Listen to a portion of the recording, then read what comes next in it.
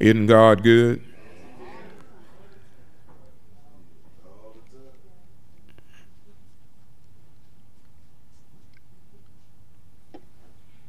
I have a praise report testimony to tell you this morning. I asked you a few months ago to pray for two of my coworkers. One had emergency brain surgery, and she's still here. She had some complications with infections last week and had to go back to the hospital, but she's still here. My other co-worker's husband needed a new kidney. He's on the, whatever they call that list, in Dallas and in Fort Worth. They went to Shreveport and they were rejected, but they went to Dallas, Fort Worth, and they have been placed on both lists. They were told that if you sign up in Dallas, you would just be in the Dallas area, and they were advised to sign up for both, so they are on the waiting list for a kidney. It would be his second kidney operation, but he's still here. This morning I come to you with another prayer request for my brother-in-law and my sister that live in Dallas. My brother-in-law had to be put in the hospital on Friday. My sister will turn 80 on next Sunday, and I want you to pray for both of them. My brother is 75, and he is trying to come see his big sister. Pray for my brother and his wife and family. Pray for my baby sister. She's not the baby, I'm the baby. But pray for Sandra and her husband and her children and grandchildren, and pray for us. Kimmy came home Friday. She went back yesterday. All is well. 4.0. Senior to graduate in December. Labrendo went back on Tuesday. He made it safely in that little piece of car we got him. And he's running up and down the road more than I can keep up with. Jaleel is matriculating back to TJC on first class on Wednesday. Carson is a senior in his last year. Justice volunteered and joined the Army. He's in Oklahoma now. Supposedly will graduate in February and be assigned to San Antonio. God is blessing us, and it's extremely good to see God blessing you. God healing, God working with us. If you don't mind, I'd like to sing Blessed Assurance. If you would look for John chapter 21. John chapter 21. I'm stuck on this subject. I'm sorry. I'm stuck on this subject. Where do I go from here? We've been talking about where do we go. Now I'm going to go to where do I go from here. John chapter 21, verses 15 through 19.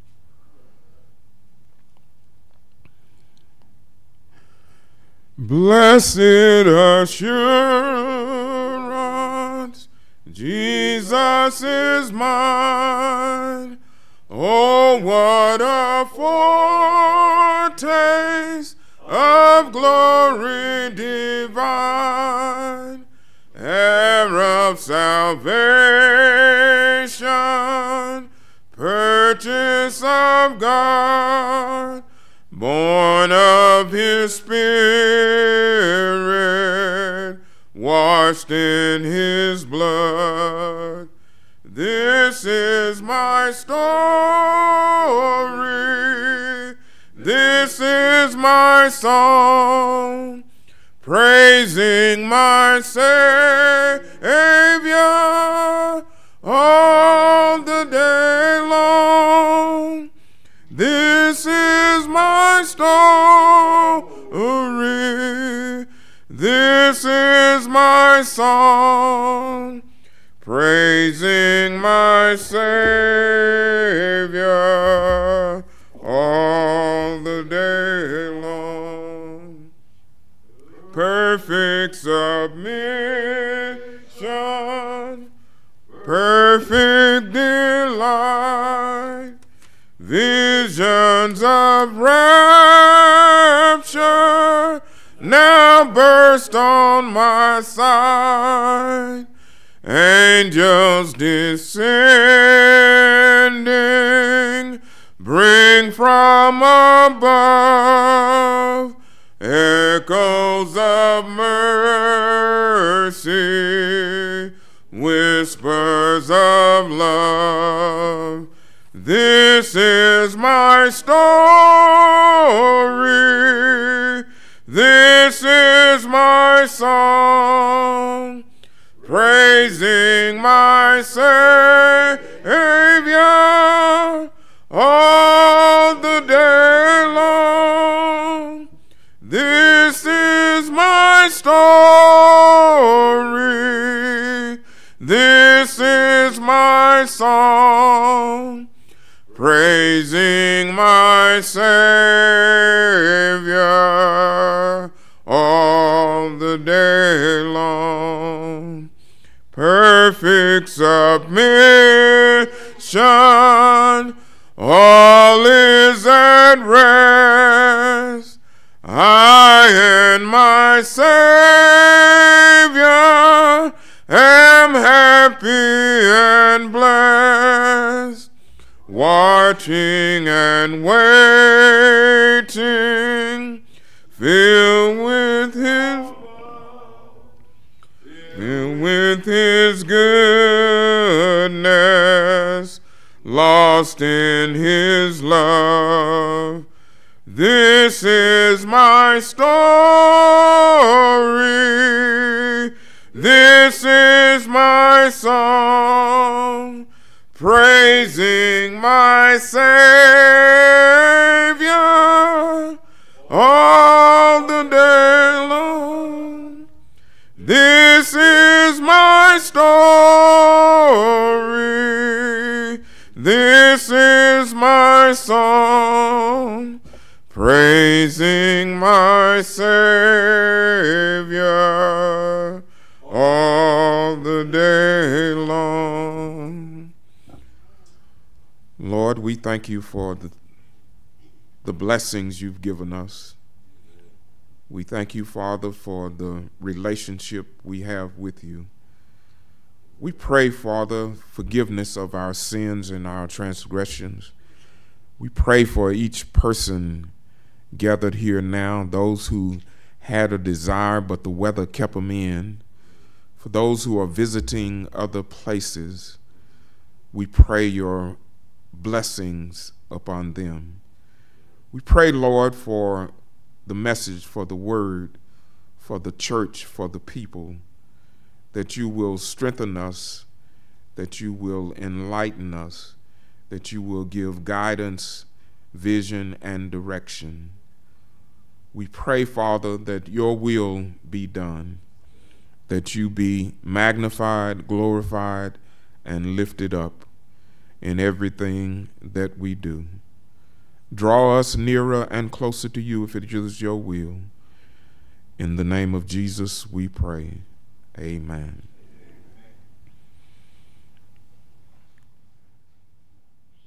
John chapter 21, verses 15 through 19.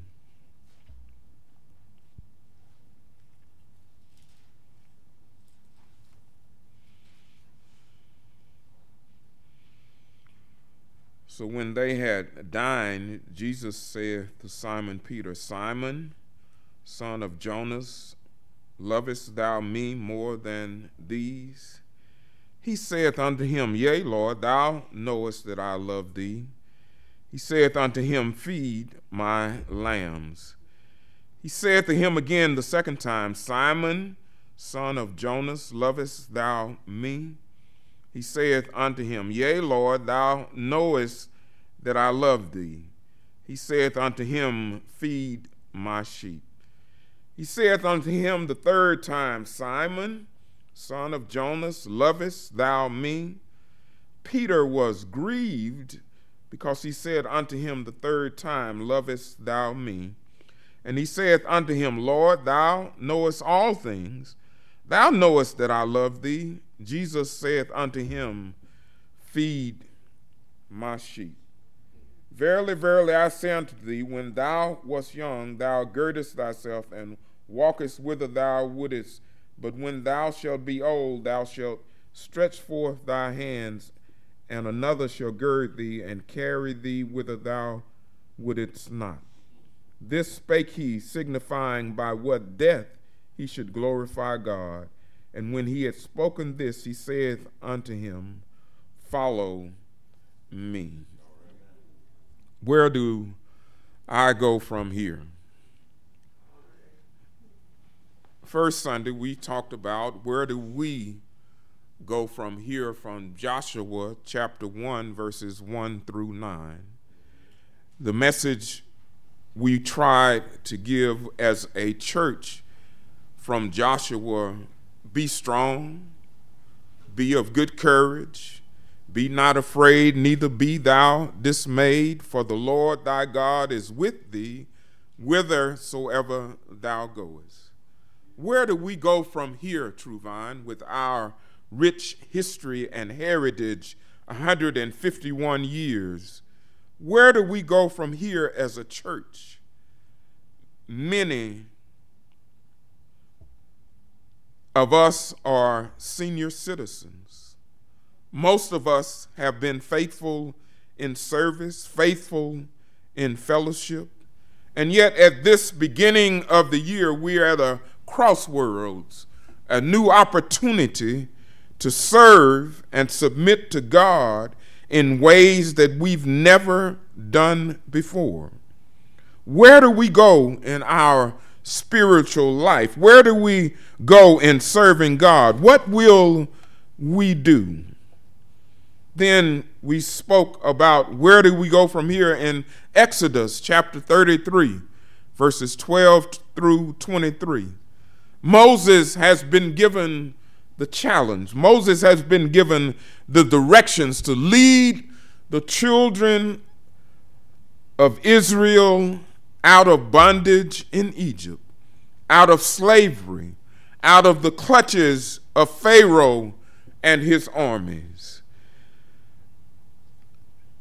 How can Moses lead a people who are not warriors? How can he lead a people who are not soldiers? How can he lead a people who have no weapons out of bondage, without strength, without power, without courage? Where do the people go from here? Where and how does Moses lead them? Well, we said if we hear from God, we ought to go.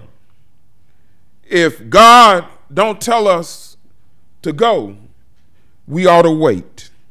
If we hear from God and God tells us to go, we ought to go and do what God wants us to do. Where do we go from here? We will go wherever God tells us to go.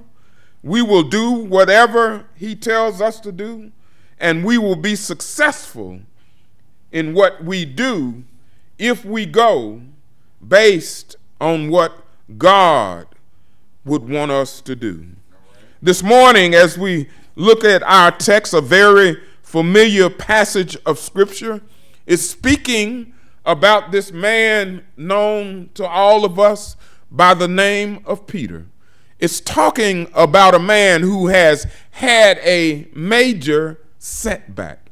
It's talking about a man who is facing his master, facing his Lord, the one that he turned his back on, the one that he denied 3 times in the garden. He is one of the 12 apostles.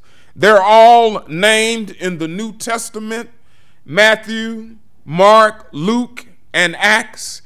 And every time we see a list of the names of the 12 apostles, Peter is always listed first, and Judas is always listed last for obvious reasons. But the first name is always Peter.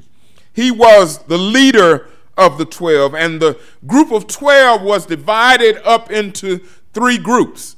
The first group being Peter, James, and John. They were those who were most intimate with our Lord. And Peter is always the one who stands out. Peter is always the one who is dominant. Peter is the one who speaks up and speaks out.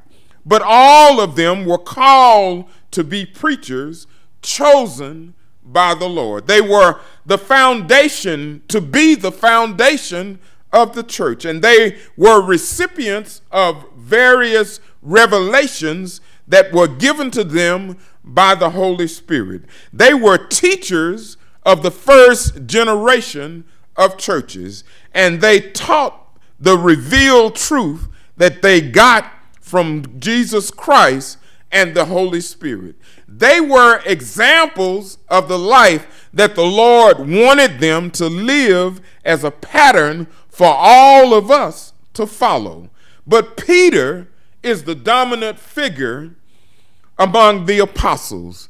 In fact, the 4 Gospels are full of stories and lines that Peter speaks. And if you know anything about the apostle Peter, you certainly know most about Mr. Peter. After the name of our Lord, there is no other name mentioned more frequently in the 4 Gospels than our brother Peter. Our Lord often speaks to Peter, and more often than to any of the other disciples, he talks to him about the various things that go on and the things that those disciples bring up in discussions with Peter. Peter is the spokesperson. Peter is the one that speaks on the things that the disciples bring to him in discussions that they're having out of the presence of the Lord. No disciple ever ventured to reprove his master but Peter. No disciple even so boldly confessed. No disciple ever so outspokenly acknowledged and encouraged our Lord as Peter did. He gave us his best efforts on both sides. He did good. He spoke wisely. He allowed the Holy Spirit to use him. And yet Peter had his highs and his lows, his ups and his downs. Doesn't that sound a lot like you and I? Many of us have plaques and certificates of attendance. Many of us have plaques and certificates of completion of the study of God's Word. Many of us have accomplished much for the Lord, but the question I have for you this morning is what or where do we go from here? Where do I go from where I am right now to be more of what God would want me to be? Our Lord spoke words of blessings on Peter, words of approval, the likes of which he did not speak on any of the other apostles. And at the same time, he spoke the harshest things that ever came out of his mouth to Peter. The only one he spoke more harshly to was Judas. We all love and identify with Peter because he is so much like some of us. And the good story about Peter is this, that God can make something out of a very deceptive, and especially one pretending who has feelings that are for God but are being influenced by another, being influenced by Satan. God has to use weak people with numerous faults, and that is evidenced in the life of Peter. We all know that this journey that we are on will cause us sometimes to falter and fail. We all know that Satan is doing everything he can to discourage us, to bring us down, to stop us from continuing to do what we believe God has directed us to do. And just like Peter, we could be in that predicament where we are denying him on our jobs. We're denying him in our neighborhood. We're denying him in some way, shape, or fashion. The gospel records Peter as the spokesman. And when you hear him speak, you can pretty much be sure that on most occasions he is speaking on behalf of everybody else. It is Peter who asks the meaning of a difficult saying. It is Peter who asks, how often should we forgive? It's Peter who asks, what is the reward for those of us who have left everything to follow you? It's Peter who asks about the fig tree that withers. It's Peter who asks about the things which Jesus said about the approaching end. It is Peter who comes to ask Jesus about his taxes. It is Peter who interrogates Christ, the risen Savior, when he comes back. It's Peter is the spokesman. Peter is the one who speaks out.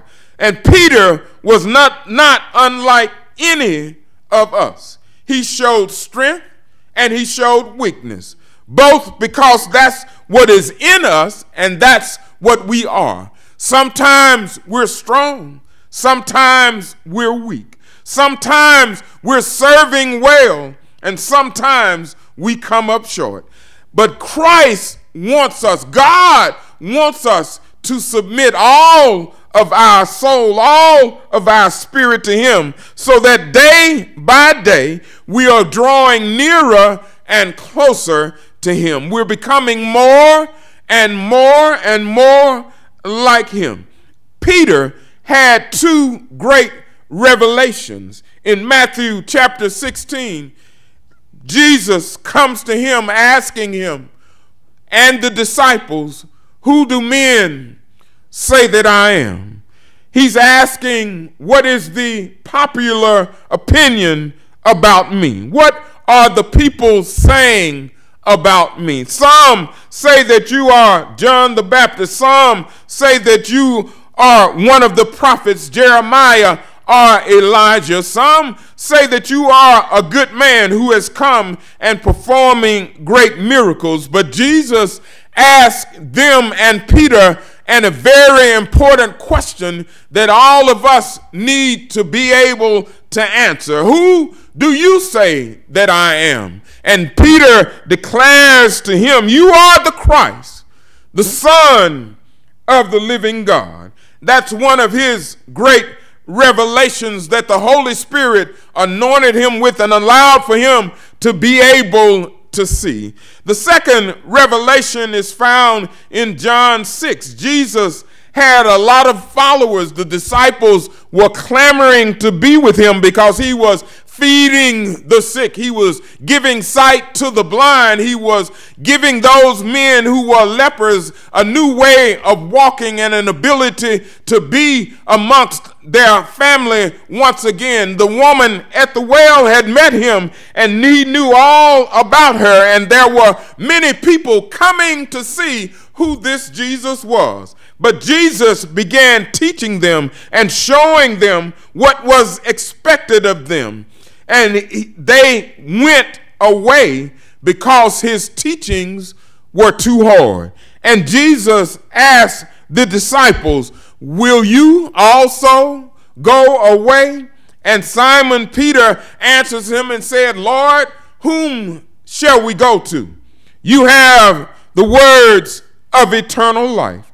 And we can answer that question this morning. Where can I go to find a Savior like Jesus? Where can I go to find a Jesus that loves me the way he loves me? Where can I go to find a Savior who has love as his first name? Where can I go to find him who is a bright and morning star? Where can I go to find someone who is patiently leading me and guiding me and walking with me? Where can I go to find a shepherd that supplies all of my needs? Just like Peter, I would ask the question this morning, where can we go to find someone like him? He had great revelations. He had great reward, because if you go back to chapter 16 in Matthew, it tells of him and the disciples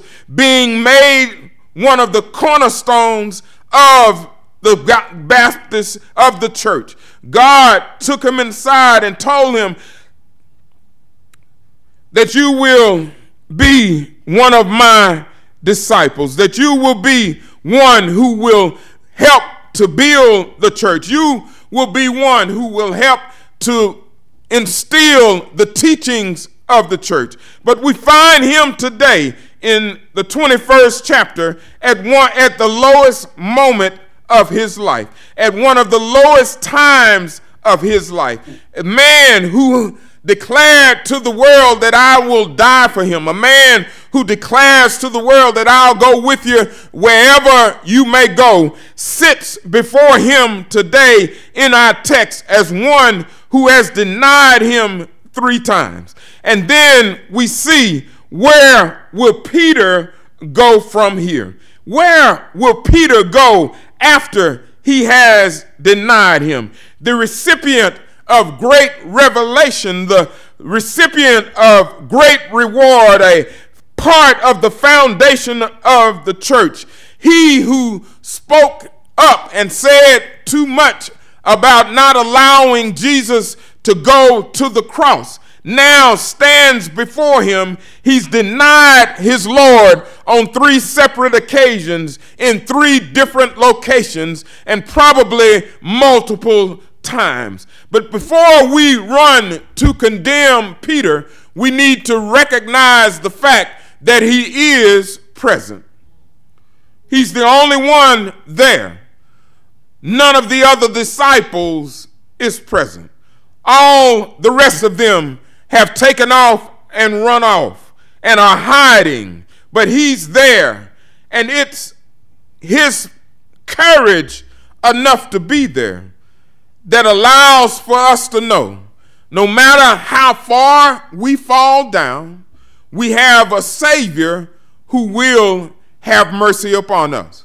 When Mary and Martha went to the grave, Jesus met them and told them to go tell the disciples and Peter to come and meet me, and I will be there in the midst of them.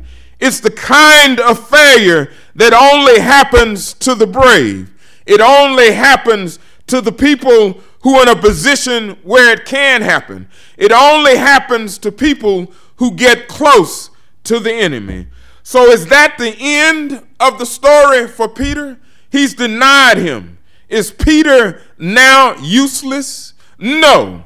He received a great revelation. He was given a promise of great reward. He did great things. He committed the crime of rejection. But there is a recommissioning given to Peter.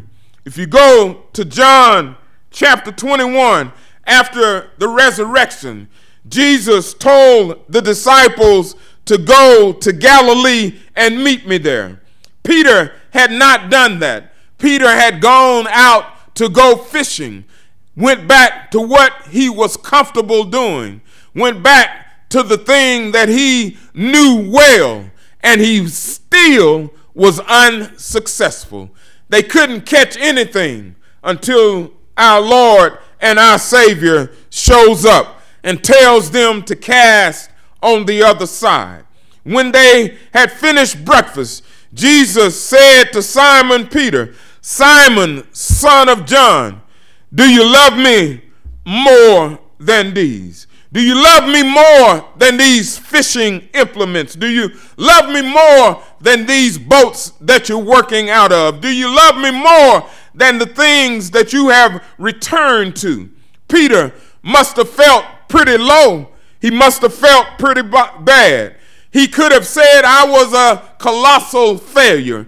I failed you and I denied you and I turned away from. I'm not worthy to be in your presence. I'm not worthy to do the works that you have set before me." But Jesus keeps prodding. Jesus keeps trying to move him to a new level, just like he's trying to do with each one of us. Do you love me more than these things that stand before you? Do you love me more than family and friends? Do you love me more than your comforts? Are you willing to go and do the things that I've asked of you to do? He asked him a third time, "Peter, lovest thou me more than these?" And Peter, seemingly it got on his nerves. Seemingly he was tired of him asking him the question, because he felt like his response was adequate. He felt like what he had said was good enough. "Lord, you know that I love you." But Jesus was trying to get him to move to a higher level in his relationship with him. He was trying to get him to move from where he was in his comfort zone to an uncomfortable position of submitting to the Lord's will. And that's what he wants to do with each one of us. In order for us to move to where he wants us to be, we're going to need some fortitude. We got to be strong and determined that no matter what comes my way, no matter what comes in my direction, I'm going to do what the Lord is asking of me to do. Moving forward requires focus. Peter, I need you to focus on the things that I'm saying to you. I need you to focus on the teachings that are found in your word. I need you to focus on the things that I'm asking of you to do.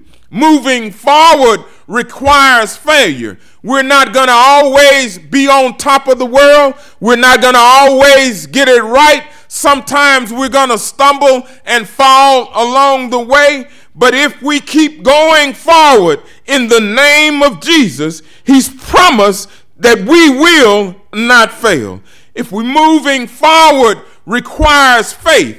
Peter, we see, if we look and see him after this day in the book of Acts, we see him when he stands forward to choose a person to take the place of Judas. We see him preaching on the day of Pentecost, and thousands came to submit their will to the Lord. We see him preaching and teaching and being thrown in jail, and those telling him that he must stop preaching. But Peter declares to them, "I must be about my Father's business. I must tell of his goodness and his love and his mercy. I must tell somebody that he is a Savior who got up from the grave with all power in his hand. Where do I go from here? I must go and teach. I must go and preach. I must go and testify of the goodness of the Lord. I can't keep it to myself. It's like a fire shut up in my bones. I've got to tell somebody the good news that there is a Savior who lives, and he lives within my heart. I must tell somebody the good news that he got up with all power in his hand. Change the way I think, change the way I walk, change the way I talk. And I know a few good people over on that corner of Oakwood that tell the same story. We serve a living Savior, and he is the world to us.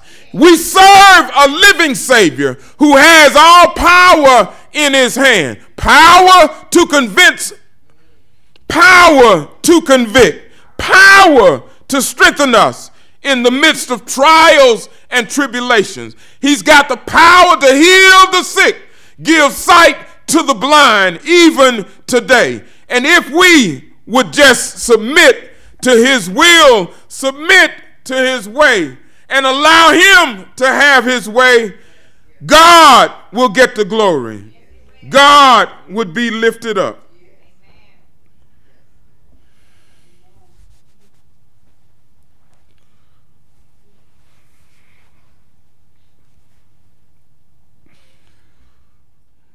Where do we go from here in our spiritual journey with the Lord?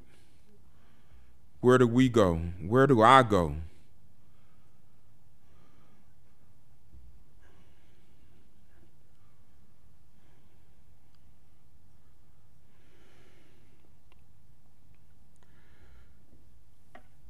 This morning there may be one who is in the midst of struggles, in the midst of strife. There may be one here that is coming out of the valley of the shadow of death. There may be one who is ascending to heights unknown. And you want to let somebody know about your Savior and your Lord. How he's with you on the mountain. How he walks with you and carries you sometimes through the valley of the shadow of death. How he's able to instill the confidence, no matter what we face, no matter what we're going through, that he's going to be with us. He's never going to forsake us. He keeps all of his promises.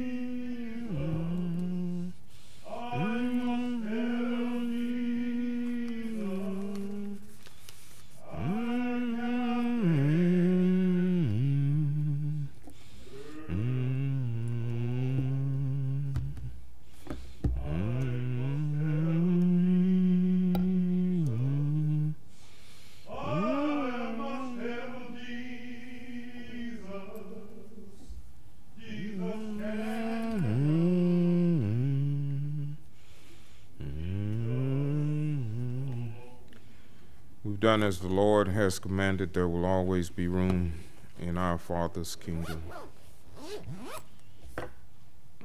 This time we prepare to receive our tithes and offering. Will a man rob God? Yet you say, and where have we robbed thee? In tithes and offering. You are cursed with a curse, for you have robbed me, even this whole nation.